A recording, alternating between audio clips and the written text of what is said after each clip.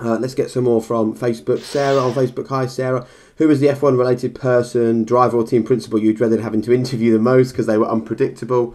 No question about it, Kimi Räikkönen. I absolutely love Kimi. I would love to interview him all day long, but I would also enter that interview with real dread because you don't know whether you're going to get someone with a smile and a laugh on his face. I actually hosted his return to Formula One when he returned to the Lotus Renault team a couple of seasons ago, and I had dinner with him, and he was brilliant, really good company, really chatty. He knew all about the BBC Sky situation at the time, and we were talking about that. Interviewed him at the Australian Grand Prix a couple of months later.